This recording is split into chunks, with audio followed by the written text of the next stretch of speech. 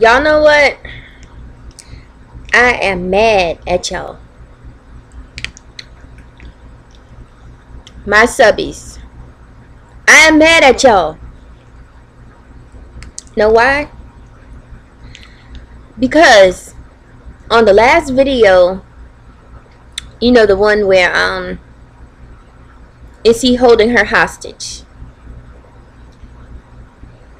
I was telling y'all that, you know, his wife was missing for 3 weeks. I didn't see her for 3 weeks. Well, yeah, now it's going on 4 weeks, so it was going on 4 weeks, so which is a month. It's a long time for me not to see her. So I got fed up.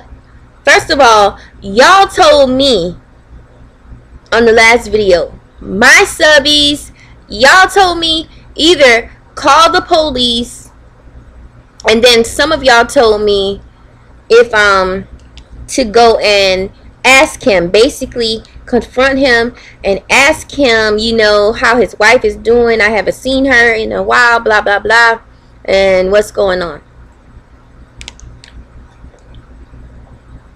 So this morning I got fed up with the situation. I kept on seeing him, but no trace of his wife. So what I did was this morning, I went and confront him. I had my cell phone in my hand. I was shaking. And I went to the door and knocked on the door.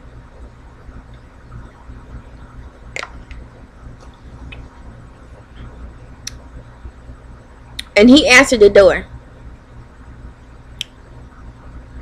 And this is why I'm mad at y'all. He answered the door and I said, you know, standing there shaking with my cell phone in my hand. And I said, yeah, you know, I haven't seen your wife in like 3 weeks now, basically a month. And I was just concerned, you know, what's going on with her. Is she okay?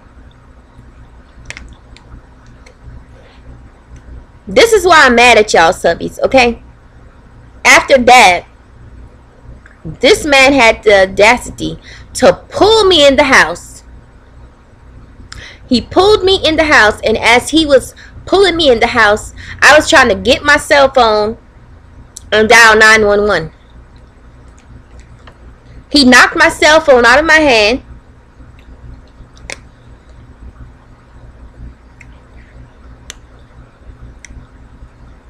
He knocked my cell phone out of my hand, pulled me in the house, and grabbed me by my neck, basically.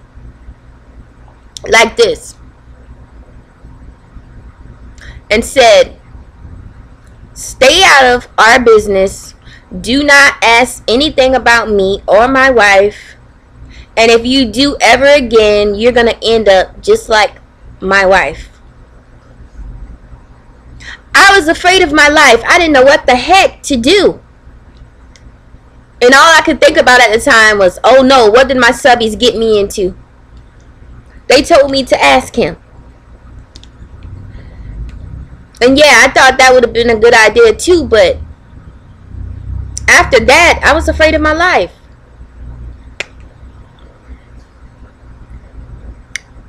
So I was in the house. After he said, stay out of my business. Don't worry about what's going on over here. Don't worry about my wife. Don't worry about me. You go back over there and you worry about what's going on in your house. Don't you worry about ever again what's going on over here. Are you going to end up just like my wife?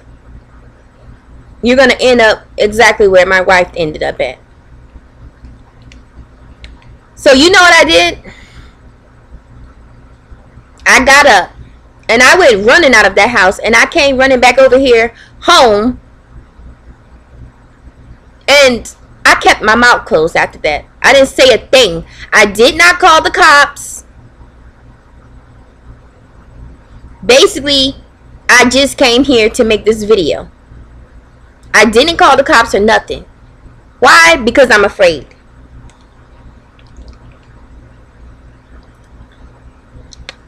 Now, I'm gonna have to move. I'm gonna have to move and get up out of here because some creepy stuff is going on over there, and now y'all got me involved in it. Y'all got me involved in some creepy stuff that I don't want to be a part of. That's why I'm mad at y'all. I'm just kidding.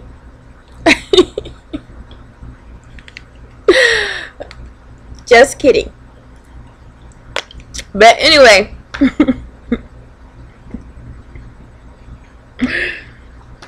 But for real. Okay, so I got the real scoop of what's going on with his wife.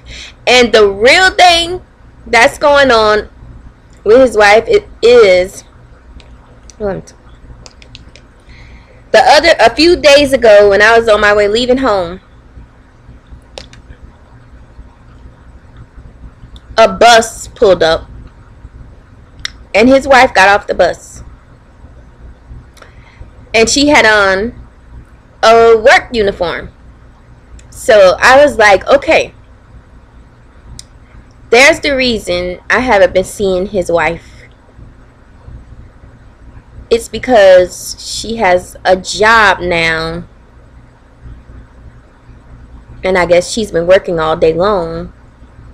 And that's why I don't see her anymore.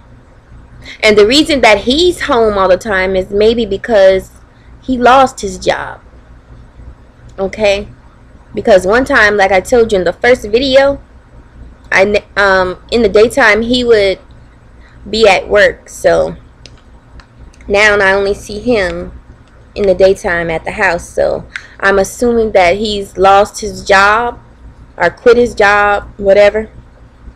And now she's working. I told you guys I would find out. So that's the real reason why I haven't been seeing his wife. Okay, so that's the reason. Thanks so much, angels, and don't forget to like, share, and comment. And I'll see you guys in my next video. Bye.